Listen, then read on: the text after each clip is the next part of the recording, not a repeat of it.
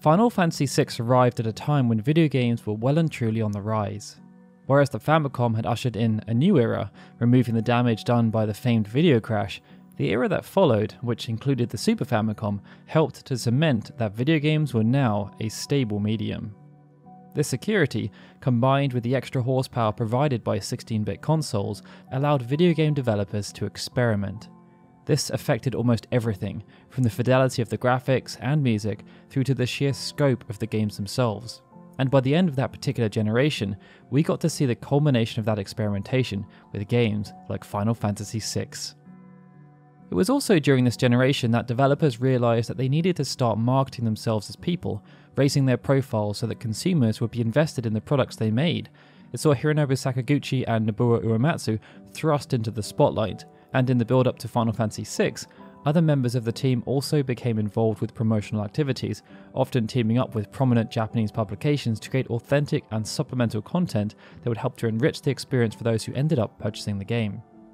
All things considered, it's what makes Final Fantasy VI a fascinating game to explore in more detail, and today we're going to run through some pretty obscure details about the game that we hope you'll find insightful on multiple levels, beyond just the headline.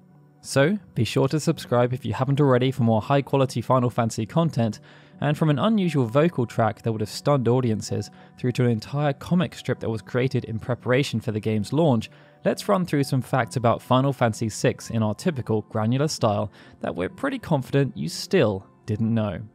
Before we do though, if you're interested in pre-ordering your copy of The Legacy of the Crystal, our encyclopedic book that will contain chronological information about 135 games related to the Final Fantasy franchise, make sure you do so soon, as the pre-order store is planned to close within the next month.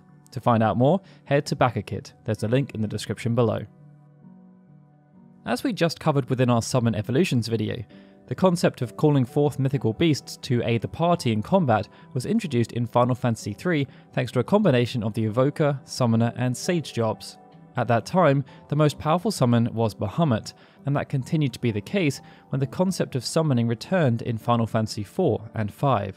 But perhaps due to how much of an expansion there was for summons in Final Fantasy VI, the developers decided to make some pretty significant changes. Summons would become known as Espers, and they had a strong integration with the wider story, with Terra appearing as a half-Esper, and many others obtained by the acquisition of Magicite. The Magicite would allow players to summon Espers in combat, but it could also be used to teach playable characters numerous abilities. Bahamut would again appear as one of the most powerful Espers available for players to wield, costing 86 MP to deal non-elemental damage to all enemies using Mega Flare, a move that had a spell power of 92. But unlike previous games, Bahamut was not the ultimate summon. Valley Garmander, for example, could perform Tri-Disaster, a move that had a spell power of 110, but its usage would be hindered by its damage being elemental, meaning the real super summon was Crusader. Crusader could only be obtained after defeating the 8 legendary dragons, and from a narrative perspective, it was said to contain a fragment of the power housed within the Warring Triad.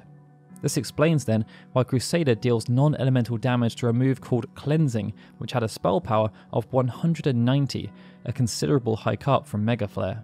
The downside for wielding that power was that Crusader would not just target enemies when summoned, it would also target allies.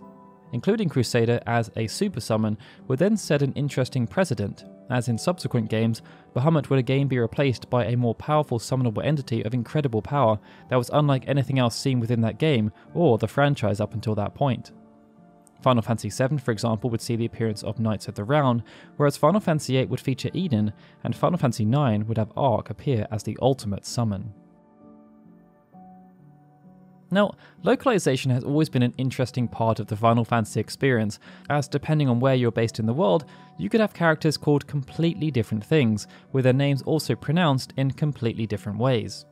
This affected the original Final Fantasy, and it still happens today, with Final Fantasy XV having the classic naming misalignment related to Cindy, or Sydney, depending on where you're from.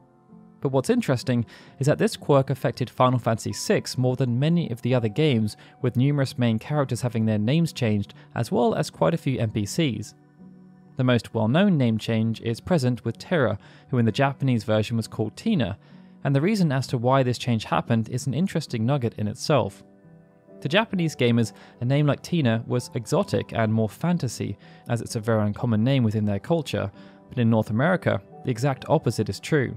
And according to Ted Woolsey, who was in charge of localizing Final Fantasy VI, during initial playtests in North America, almost every single individual hated seeing the name Tina associated with a character who was meant to be the main protagonist in a fantasy game. It's why they ended up changing her name from Tina to Terra, so that gamers in North America would still get that same level of intrigue as Japanese gamers. Other names, which just sounded better in Japanese, also got changed, with the prominent example being Sabin Figaro, who in the Japanese version was referred to as Mashu. After determining that someone called Mash in the English version wouldn't sound that cool, they decided it would be best to change it to Sabin instead. NPCs were also affected by those two same considerations. The Japanese version had characters such as Billy and Jeff, who had their names changed for the North American version due to the ability for characters to change the names of the protagonists. They felt that names like Billy and Jeff were far too common within the general public, and they wanted to avoid a situation where players could rename Locke, for example, to Jeff, and then have Jeff meet Jeff. As such, Billy was renamed to Baram, and Jeff was renamed to Gerard. Two NPCs that had Japanese-inspired names were also changed to be more in line with the fantasy aesthetics used for the rest of the names featured in the game, so Mina became Elaine and Shun became Owen. By the time Final Fantasy VI had released, there had been countless pieces of armor created for the various characters to wear, and by adding weapons to the equation, even though some had started to be recycled due to their significance, there were hundreds upon hundreds of unique pieces of gear created. To help keep things interesting, this gear would often have restrictions placed on who it could be wielded or worn by. In the earlier games, this would be based on jobs, with Final Fantasy IV then introducing gear that was exclusive to certain genders. But none of that would hold a candle to an equipment set introduced in Final Fantasy VI that still remains very unique, even to this day. The Imp equipment could be found throughout the world of Ruin by an assortment of methods that included drops, steals, metamorphing, and gambling. And what made them unique was that they could only be equipped by someone if they had been afflicted by the Imp status effect. This was a new status effect introduced in Final Fantasy VI, and those afflicted would see all non-core abilities disabled, all magic except Imp disabled, and all weapons and armor having their stat reduced to 1. The main way to circumvent this would be to either cure the status effect or don the very powerful Imp set, which included the Impartisan, Tortoise Shield, Saucer, and Reed Cloak. The Impartisan, for example, would have more attack power than both Mog and Edgar's ultimate spears, while the Tortoise Shield would have more defense and magic defense than the Paladin's Shield. Even though Imp has appeared sporadically throughout the franchise, with the most recent iteration being in Final Fantasy XIV when squaring off against Ultros and Typhoon at Dragon's Neck Coliseum, the mechanic relating to the Imp equipment set has never been used again, and it remains unique to Final Fantasy VI. Another unique element found within Final Fantasy VI was Gogo. Unlike many of the other characters featured in the rather bulbous cast, Gogo was introduced for the sole reason of providing some unorthodox gameplay utility. This was noted by Yoshinori Kitase when speaking to Kotaku back in 2017, as he said that Final Fantasy VI's two optional characters, Gogo and Umaro, actually did not carry any backstory. They were just there for you to select if you wanted them to be in the battle. In the final game, Gogo could be acquired in the world of Ruin, and only after being inhaled by the Zone Eater. Once inside, as well as finding numerous relics and pieces of armor, the party would encounter Gogo. But unlike the previous game, where to unlock the Mime job, the party would need to outfox the famed mimic Gogo, in Final Fantasy VI, players just had to navigate their way through the dungeon, speak with Gogo, and explain their situation. In the grand scheme of things, this was pretty straightforward and simple, assuming you knew what to do, but in earlier drafts of the game, the method for acquiring Gogo was meant to be very different. The plan was for Gogo to be found inside a pub once the world of Ruin had been formed. Gogo would move location based on a hidden timer, and the only way to find Gogo would be to look inside the pubs for one of the party members that wasn't in your active party, as Gogo would be appearing in disguise. If the player spoke to this character, they would get an unexpected response, hinting that something wasn't right, and the player would then need to change their party, include the real character, and confront the imposter. Only then would the big reveal happen, with Gogo joining the party as a consequence. With hindsight, even though the concept was quite lavish, the developers felt it would place too much onus on the player to try and figure out what was going on, especially with GoGo also changing location and disguise. So they reduced everything down in scale and made the acquisition of GoGo much more simple by comparison.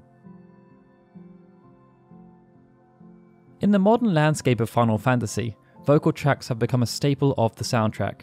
The most recent entries outside of Final Fantasy XIV have chosen to just license existing pieces of music, but there was once a time when Nobuo Uematsu wrote compelling ballads that either pulled on the heartstrings and caused the majority of players to break down in tears, or simply attempted to strike fear into them. The latter notion is of course a reference to One Winged Angel, which was the first piece of music in the franchise to use real vocals. But that's not to say there weren't attempts made with Final Fantasy VI, and a vocal track was even written, performed, and recorded, it just wasn't ever released in the final product. At this point, I'm sure you're all thinking this relates to the opera sequences, and it's true. Uematsu was desperate to have the piece of music related to the opera feature real vocals, but he was thwarted by the limitations of the Super Famicom sound chip, and was instead forced to simulate vocals by using synthesized voices. Still an impressive feat though, that did not take away from the impact of the scenes at all. This fact though instead relates to another piece of music called Chikazuku Yokan, or Approaching Sentiment. Around the time that Final Fantasy VI was releasing in Japan, Square teamed up with V-Jump magazine to create a ton of promotional content, and one piece was pretty special, a VHS tape containing numerous sequences, with members of the development staff talking about the various characters and events that would take place in the final game. But even though that was all pretty fascinating, the highlight of the video was its conclusion. It saw the entire staff of Final Fantasy VI band together to perform a song that was composed by Uematsu, had its lyrics written by Hiroyuki Ito, and had Uematsu performing as the lead singer, with the rest of the crew performing background and chorus vocals. What you're seeing right now is footage from that video, and a big thanks needs to go to Gorecab, who took the time to import the VHS tape to a modern format, and then preserved it by uploading the video to YouTube. If you'd like to check out the full version, there's a link in the description below. But for now, why not have a listen to a small sample?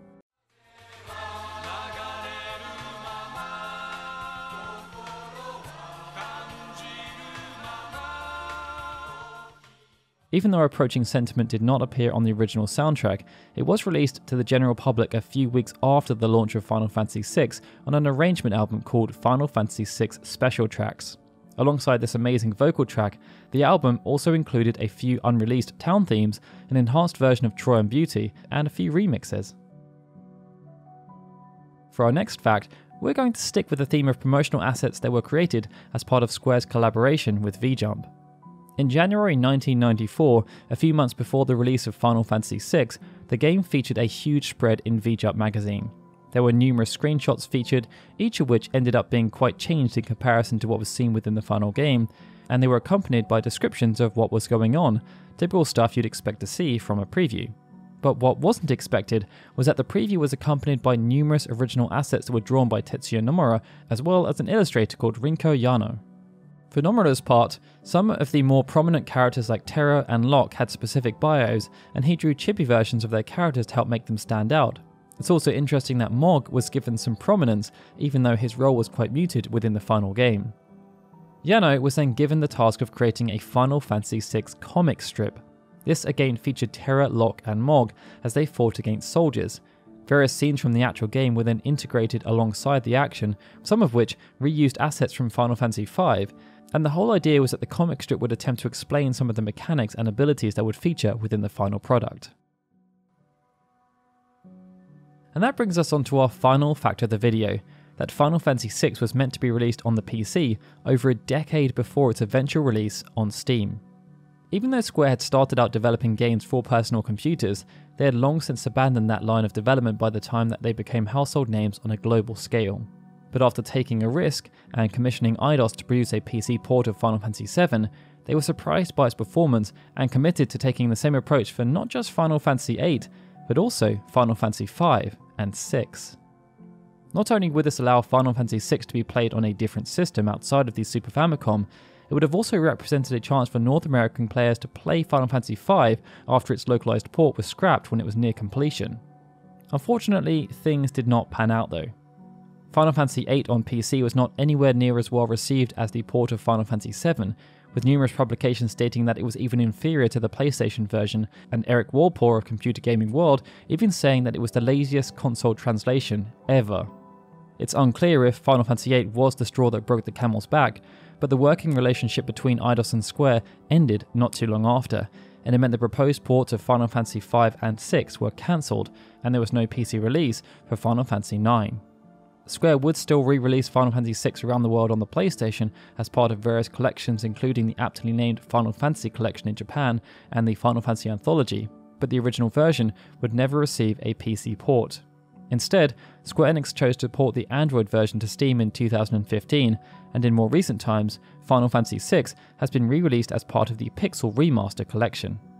And with that, I think we're done. They were another 7 facts about Final Fantasy VI that we are pretty confident that you still didn't know, and as always we threw in a load of little bonus facts for good measure. Having said that, we're pretty sure there are still some amongst you who knew them all. But let us know in the comments below which you found to be the most interesting, and of course, if you enjoyed the video, please hit that like button and subscribe to the channel.